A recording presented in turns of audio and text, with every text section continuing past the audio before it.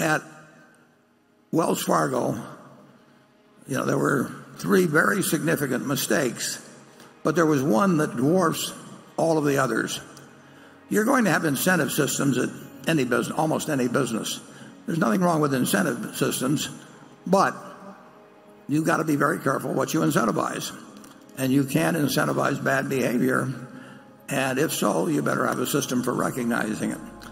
Clearly, at Wells Fargo, there was an incentive system built around the idea of cross-selling and number of services per customer, and the company in every quarterly investor presentation highlighted how many services per customer. So it was the focus of the organization, a major focus, and undoubtedly people got paid and graded and promoted based on that number, or at least partly based on that number. Well, it turned out that was incentivizing the wrong kind of behavior.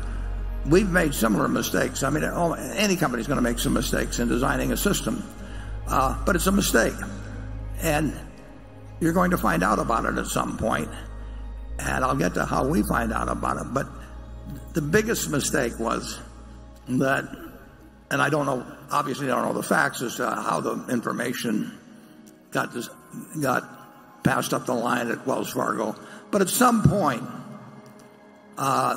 if there's a major problem, the CEO will get wind of it. And that is, at that moment, that's the key to everything, because the CEO has to act.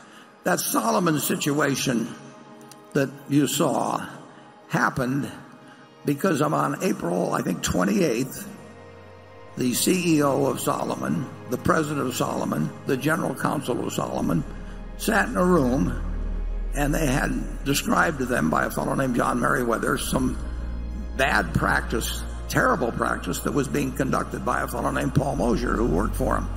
And Paul Moser was flim-flamming the United States Treasury, which is a very dumb thing to do. And he was doing it partly out of spite, because he didn't like the Treasury and they didn't like him. So he put in phony bids for U.S. Treasuries and all of that.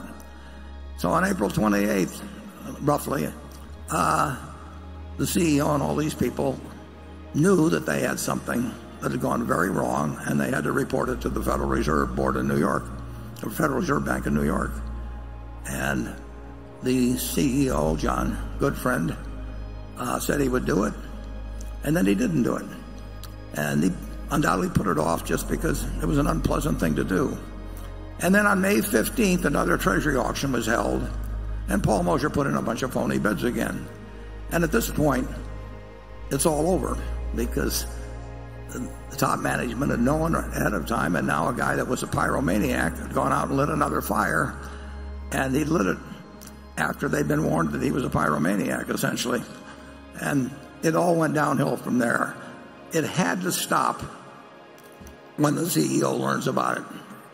And then they made a third mistake, actually, but again, it pales in comparison to the second mistake.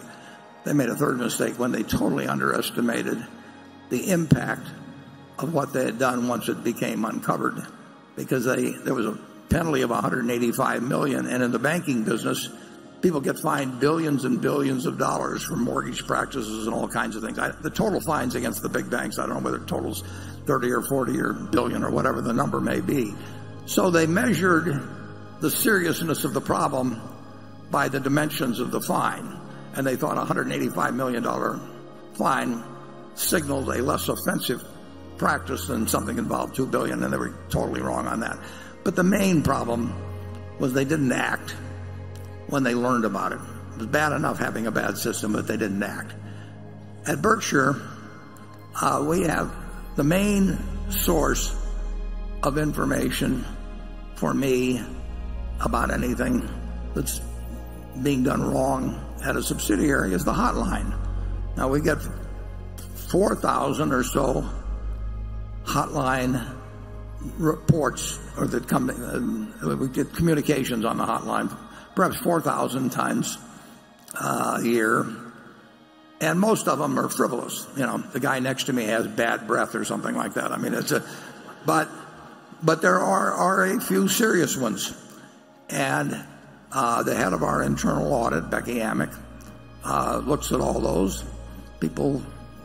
A lot of them come in anonymous, probably most of them, and some of them she refers back to the companies, probably most of them. But anything that looks serious, I will hear about, and that has led to action. We'll put it more than once, and we spent real money investigating some of those. We put special investigators sometimes on them, and like I say, it is uncovered certain practices that we would not at all condone at the parent company. I think it's a good system. I don't think it's perfect. I don't know what. I'm sure they've got an internal audit at Wells Fargo, and I'm sure they've got a hotline. And I don't know the facts, but I would just have to bet that a lot of communications came in on that, and I don't know what their system was for getting them to the right person, and I don't know who did what at any given time. But it was a huge, huge, huge error if they were getting, and I'm sure they were, getting some communications and they ignored them, or they just sent them back down to somebody down below. Charlie, you followed it. What are your thoughts on it? Well, put me down as skeptical when some law firm thinks they know how to fix something like this. If you're in a business where you have a whole lot of people under incentives very likely to cause a lot of misbehavior, of course you need a big compliance department. Every big wirehouse stock brokerage firm has a huge compliance department, and if we had one, we would have a big compliance department too, wouldn't we, Warren? Absolutely. Absolutely. But that doesn't mean that everybody should try and solve their problems with more and more compliance. I think we've had less trouble over the years by being more careful in whom we pick to have power and having a culture of trust. I think we have less trouble, not more. But we will have trouble from time to time. Yes, of course. Yeah. We'll be blindsided someday. Charlie says an ounce of prevention. He said when Ben Franklin, who he worships, said an ounce of prevention is worth a pound of cure, he understated it. That an ounce of prevention is worth more than a pound of cure. And I would say a pound of cure promptly applied is worth a ton of cure that's delayed. And problems don't go away. John Goodfriend said that problem originally was, he called it a traffic ticket. He told the troops there at Solomon it was a traffic ticket, and it almost brought down a business. Some other CEO that day described the problem that he had encountered as a footfall, and it resulted in incredible damage to the institution and so on. You've got to act promptly, and frankly, I don't know any better system than hotlines and anonymous letters. To me, I get anonymous letters, and I've gotten 3 or 4 of them, probably in the last 6 or 7 years, that have resulted in major changes.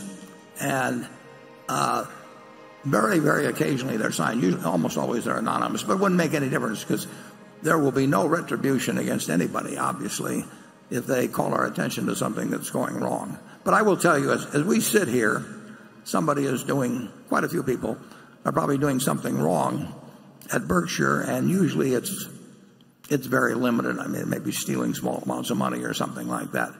But when it gets to some sales practice like was taking place at Wells Fargo, you can see the kind of damage it would do.